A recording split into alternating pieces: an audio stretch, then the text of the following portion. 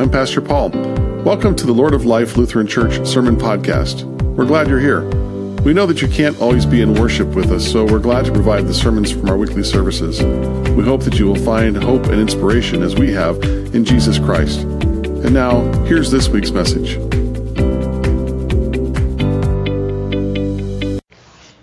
When the days drew near for him to be taken up, he set his face to go to Jerusalem, and he sent messengers ahead of him.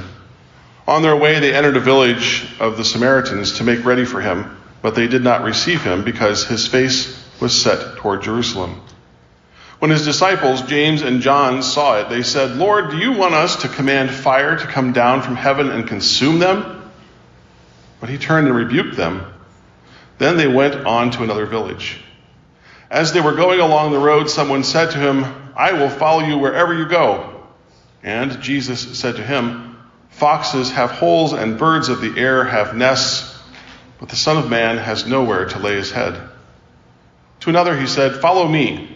But he said, "Lord, let me first go and bury my father." But Jesus said to him, "Let the dead bury their own dead, but as for you, go and proclaim the kingdom of God." Another said, "I will follow you, Lord, but let me first say farewell to those at my home."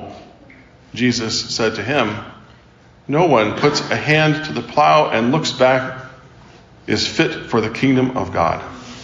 The gospel of the Lord. Praise to you, Lord Christ. You may be seated.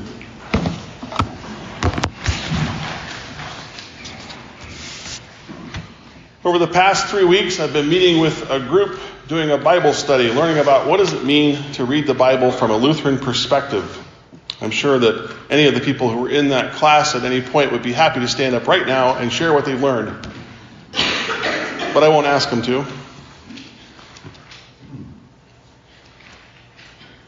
One of the important things we discussed was the need to understand the context for a reading, to put it in place in Scripture so that we can get a greater meaning from it. So we'll spend a little bit of time right now looking at context and being intentional about understanding it for this reading from Luke's Gospel. Jesus' ministry in Galilee is now completed. It's a big shift from his daily ministry of teaching, healing, and accompanying those in need. And now we move into a new section of Luke's Gospel. We're told that Jesus is now focused, perhaps even determined, to go to Jerusalem.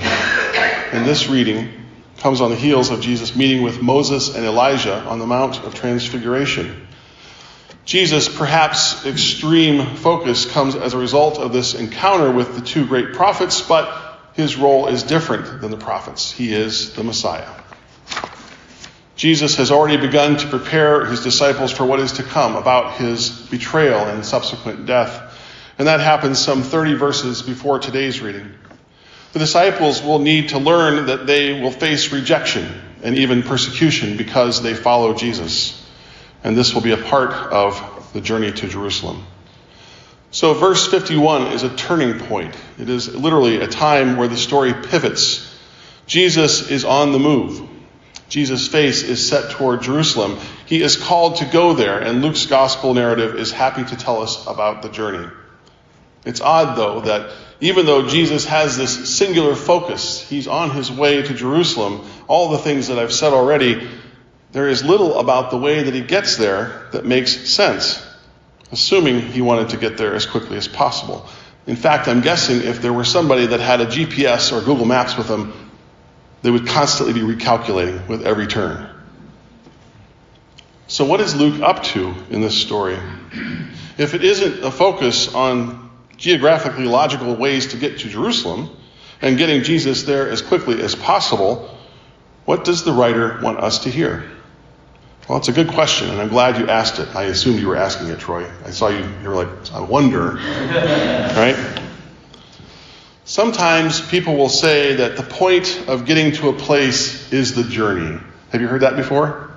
Oh, it's all about the journey and the fact that I have really terrible directions, right? I can't get there from here. Luke wants us to know something important about who Jesus is, about Jesus' character, and about the character and nature of God,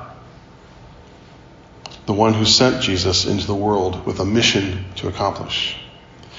There are two stories within the reading today. In the first, a Samaritan village refuses to receive Jesus on his journey. And whether that's because he has such a focus on getting to Jerusalem and may not want to pay much attention to the Samaritans, or it's because of the rift that has existed between the Jewish people and the Samaritans over time, well, we really don't know for sure. But in any event, this lesson begins an opportunity for the disciples to learn something. James and John are mad that the Samaritans would not receive Jesus. Another bit of context is James and John, along with Peter, are the ones who were with Jesus on that mountain, who saw Jesus transfigured, who sat in the presence of these great prophets. So maybe, just maybe, James and John are feeling a little defensive about the Samaritans' seeming response to Jesus. Maybe, just maybe, they want to make a point of these Samaritans and show them a thing or two, right? We can get that way sometimes, can't we? Do we ever get a little defensive about our faith if we hear someone talking badly about it? We want to show them how wrong they are. Right? I wonder if James and John are feeling that way. But Jesus had just told the disciples a few verses ago that they were not to be vengeful. That if they were not received in a place, that they should leave that place and do what? Do you remember? Shake the dust from that place off of their shoes. Fair enough. A lesson in the character of Jesus. Don't be vengeful. But what about the second part of this reading? Jesus seems to be telling the ones who would follow him that if they want to do so, they best get on with it and stop screwing around. And that's hard for the ones Jesus addresses in this reading. And it's hard for us today, isn't it? What are we to hear in these words from Jesus? What does the writer of Luke want us to understand about the character of Jesus and the nature of God who sends Jesus into our world? Well, first, I think that the emphasis in this reading points to the critically important mission that Jesus has. Nothing is more important than this mission.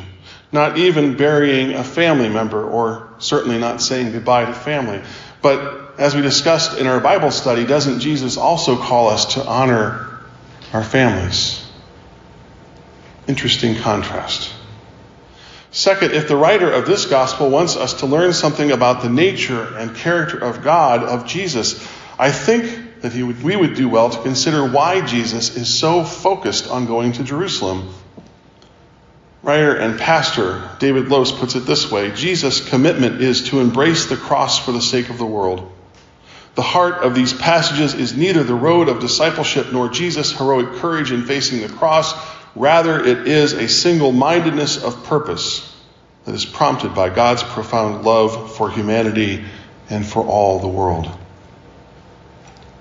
God's all-encompassing love is highlighted in these passages by the rejection of violence against the Samaritans, which is not compatible with God's love.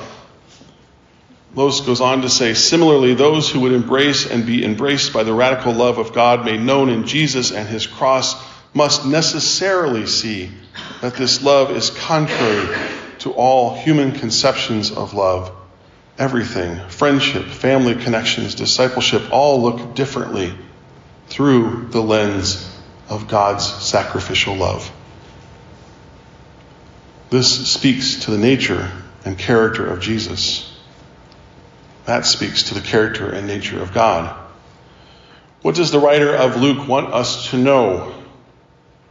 Love. So let's focus on the love of God for us in Jesus, his single-minded purpose, his calling to Jerusalem and the cross, his death and resurrection.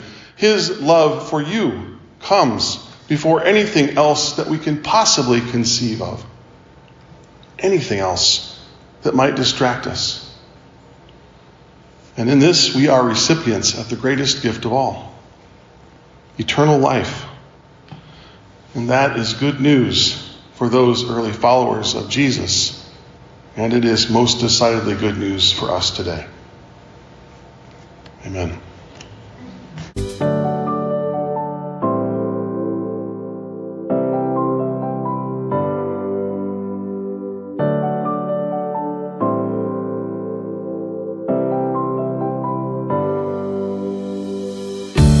thanks for listening to the Lord of Life Lutheran Church Sermon Podcast. If you're ever in the Dubuque-Land area, please join us for worship. Visit our website at www.lordoflife.online to learn more about service times and about our vision for serving God and our community. God bless you.